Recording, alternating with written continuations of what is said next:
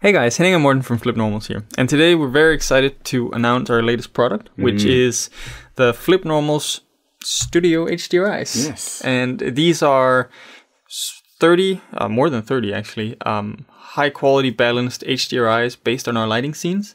So they're not just your everyday run-of-the-mill HDRIs in a studio where you have like a black background here and a white light here. These are actually the balanced ones that we've used from the lighting scene, but then distilled into HDRIs. Yeah, that's been one of the key things here, that we didn't just want to make some random lights and some like cityscape stuff, which, you know, might be useful for certain things here, but we just really wanted to make something which was super good. So the lighting scene, we spent a lot of time on that.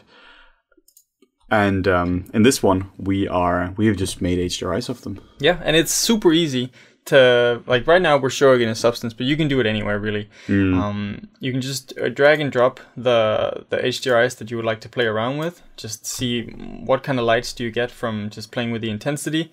And the rotation really does a lot as well. Yeah. Just for the look and the feel of your object. So the cool thing is we have all the bespoke 20 base HDRIs from the lighting scene as well, but then we've created variations of those. Like sometimes you might not want a big blue bounce light anywhere in your scene, so that we've gone in and removed for some cases. Like here you can see we have a lot of blue light, which adds a lot of nice fill light to this helmet. But then maybe if we rotate it up here, we don't really want a sort of crazy reflection of a blue light up here. Of course, it depends on the kind of object that you're rendering as well.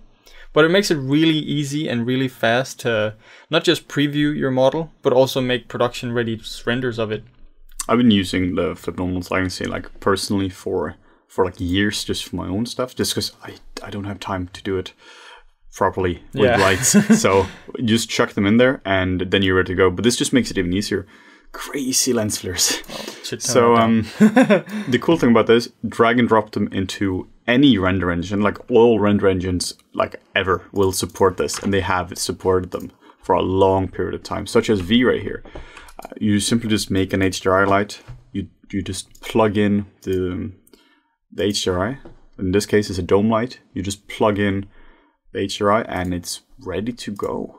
So for this example here, whether it was Arnold or if it's in Redshift or it's using V-Ray, whatever it is. Modo. Yeah, everything's supported. So even if you're using Mental Ray?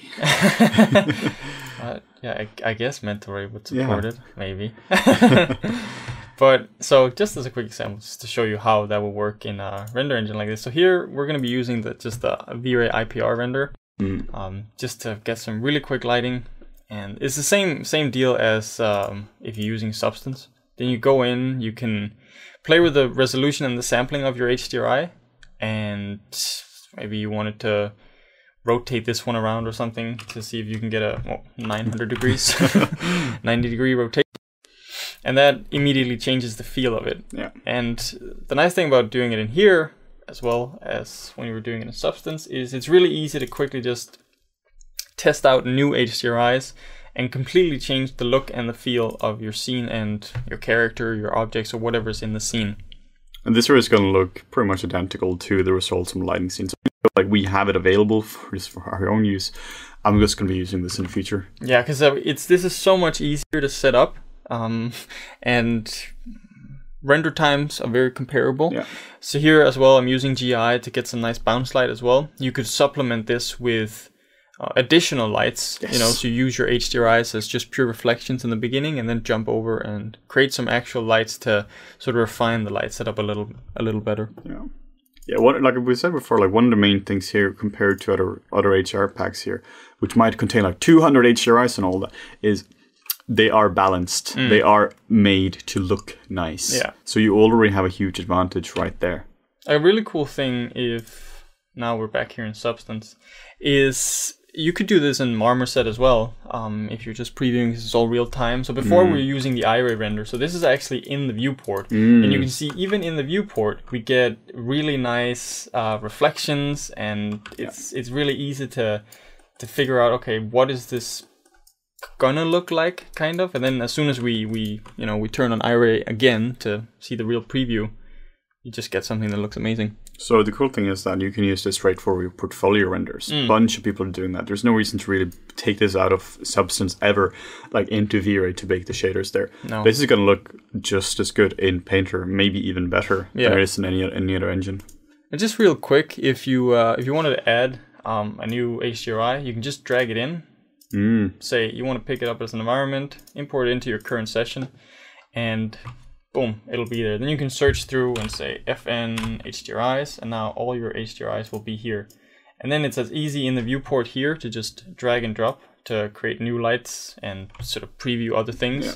So, so I've been working as textures for quite some time now, and having HDRIs here like this is just really, really helpful for me, because some of them are very broad and you can only focus on color, really just developing the albedo channel here. Yeah. But other times as well, when you're making like a spec map, like the spec roughness map or the bump map, you just need like super high contrast, like essentially what we're looking at here, super high contrast stuff, and just something which just makes the spec and the bump just shine like crazy. Yeah, that's what we're getting here. So that's really nice, and it's so easy and fast to prototype with. Yeah, it's actually become more easy for me to use our HDRIs than it has using our lighting scene now. Yeah. So our lighting scene is still great, guys. We still use it. I would like to point out that there are different use cases for these two. It's not that one is better than the other. It depends on what you're using it for. The lighting scene is good if you want the overall customizability. Yes. You want to be able to change the color of your lights, the position, the individual position, and turn on and off specific lights. Whereas the HDRIs just make it really easy to quickly get a really nice lighting setup. And I think that about covers it for this product. So, go test it out. Hopefully you'll enjoy it and share the results with us. Please do that. We love to see what you guys make. We get super hyped when we show that. Share in YouTube comments, share on us on Twitter or Facebook. And we really hope this here is helpful for you. And you can make some super sexy renders. Definitely. Thank you.